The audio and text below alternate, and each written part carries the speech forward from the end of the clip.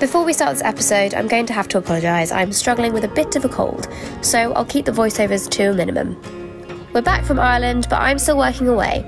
In the meantime, Ben is itching to get the rest of the saloon floor down. But don't worry, I'll be back halfway through to start demolishing once again. So it's not supposed to rain today. I'm about to set up all my workshop outside. I just don't believe it. Come on, there's angry.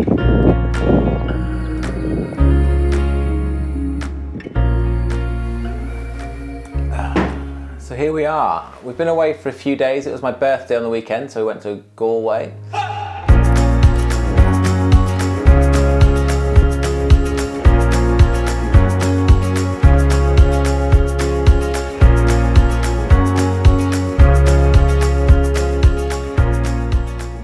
Ellie surprised me with a little trip away, which was absolutely fantastic. We came back yesterday. Ellie had a job in London, so she went to London. She took all the memory cards for the cameras with her, so that was fun. So I actually got a lot done yesterday and I didn't film any of it, which isn't a coincidence. I find that I get a lot more done when I'm not having to move cameras and try and explain what I'm doing. So as you can see, I've actually got 3 pieces of flooring down now. This is just the port side edging that I need to put into place. So these 2 are in position and are fully braced underneath. The starboard side piece has been contoured to the hull and that is resting. It's not quite secure just yet. It needs a few more braces underneath. And today I'm going to be working on the port side hull piece. I'm going to get this piece into place, cut it, then all the floor is going to come up. I'm going to give it a good sand and a good clean, ready for paint anyway, so it's not too bad. I'm gonna get to it. You know what? I'm gonna put an ear defenders on for this because it does get a bit loud.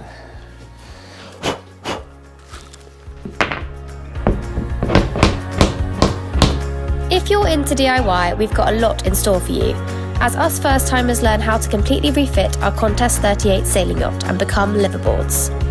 Click subscribe and hit that alert button to never miss the next step in our crazy journey.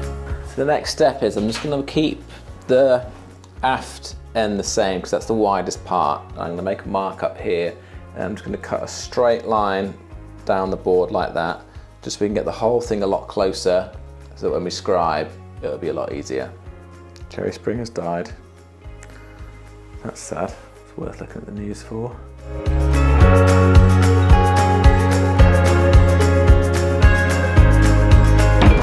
God, there won't be anything left of the board by the time I've smashed it up.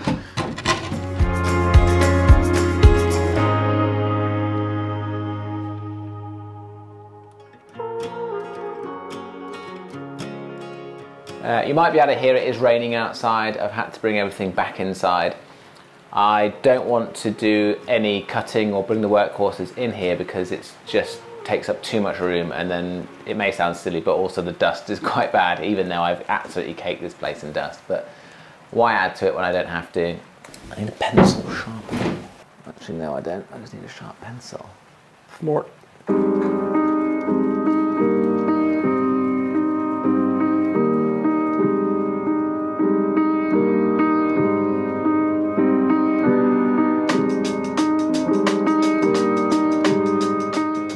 I've got my scribe tool ready to go. Don't worry, once we've got our merchandise shop up and running, everyone can buy one of these.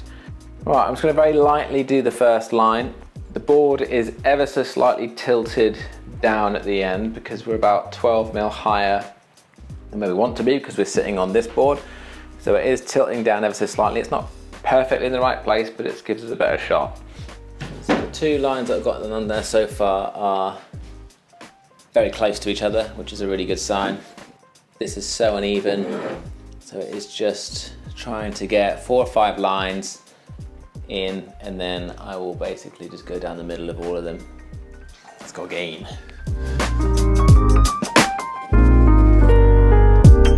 It's got so dark in here. So the rain hasn't died down any, and it doesn't look like it's going to for a while. So I'm going to pause this until tomorrow and have a little tidy up. The forward cabin is our kind of storage area at the moment. It has turned into a bit of a bomb site. So I'm going to give that a go. It's not very fun, but needs must and all.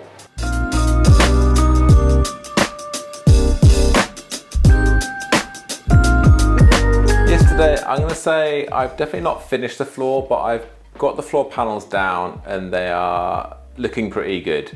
I'm very happy with it. The starboard one could be a little bit wider. I'm still deciding whether to swap it out for a new one or just to make do with what we've got. It'll definitely work as it is, but I'm really striving for perfection at this point. So I'll leave that for now and I'm going to move on with the next task. I'm going to start dismantling the galley because before we move on to building the saloon, I kind of want to get on with the floor in here. It's galley demolition day. Can't think of the word. Intrusive. Okay, start that again. Welcome to our current galley. Let's give you a little tour. So, under here is the engine. We also have a little cutlery drawer. We have this very intrusive set of stairs. Worktop, the current sink is here. We have another cupboard here. A top loading cool box here. The fridge was here. This was where the oven was. This was all cupboards and storage. Our plan is basically to keep it relatively the same. However, we want to extend it very slightly to essentially put the oven here. That's one option. Both love cooking and spending a lot of time there, and I think keeping this open space as one open plan saloon galley is our style. We're struggling a little bit with exactly our design. The fridge, the stove and the sink. One idea is to have the oven here, basically it's exactly the same, worktop, sink, and maybe the fridge here. But at the moment we're trying to figure out this awkward corner. This is a top loading cool box. The issue with this is it goes all the way back. I'm quite short. Basically I could bang my head on this all the time. Molding. It's like going all the way back, so it's just really, I don't know, awkward to go in that way. So that's not my ideal. So it's working out a way of creating as much storage as possible, using every piece of space we have, but in the most effective way.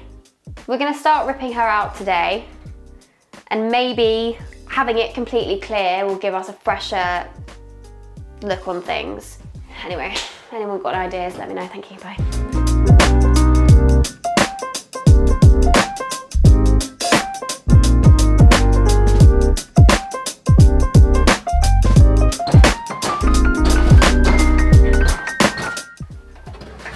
Usually a quicker way to do it. I prefer a quicker way.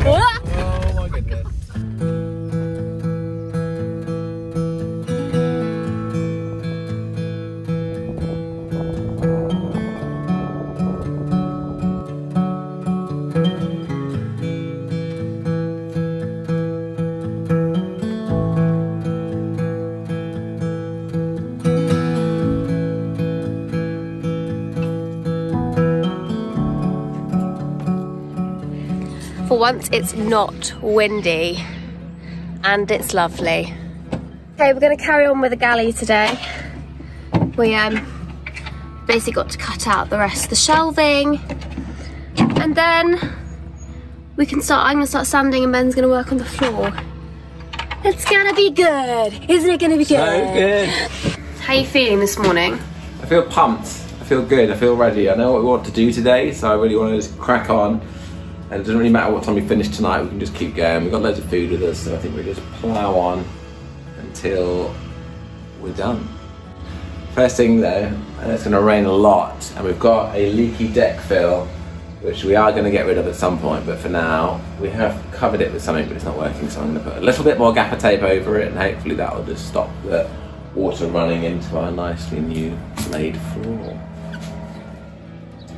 There's a blooming tractor over there and it's really disturbing our filming, so could you be quiet please? Thank you. You were saying? The end. See?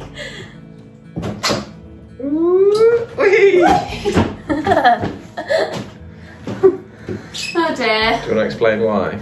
Well, we're taking out the galley, so soon we're going to have to get rid of this because this is so intrusive. It takes up this much space and we need it to be just like a straight ladder with enough space to cover the engine. So yeah, once that's gone, it's going to be a lot of... Do you want to talk through what our potential idea is for the companionway? Yes. Yes. Go on, give it a go. Let's see if we're on the same page here. At the moment, these steps, they cover the engine and like a bit more for some reason, and they've got this sort of lid to be able to access the engine, which is great, but we're going to try and have different points to access the engine from, maybe from this side, maybe from that side, but the main focus is to make this shorter so we have less intrusion into our space. So it's basically going to be a worktop here with a sloping ladder, so we can have a bit more area here to walk around, do my bits, cook some bits, wash some bits up, go over here to the living room. Like I said, we're hoping to acquire some inspiration once it's completely clear. But for now, we're taking a little pause, as we clearly haven't had our complete dose of the countryside yet. So it's off to the lakes for a few days to reset and recharge. Our next episode can't come soon enough. See you then. God save the king.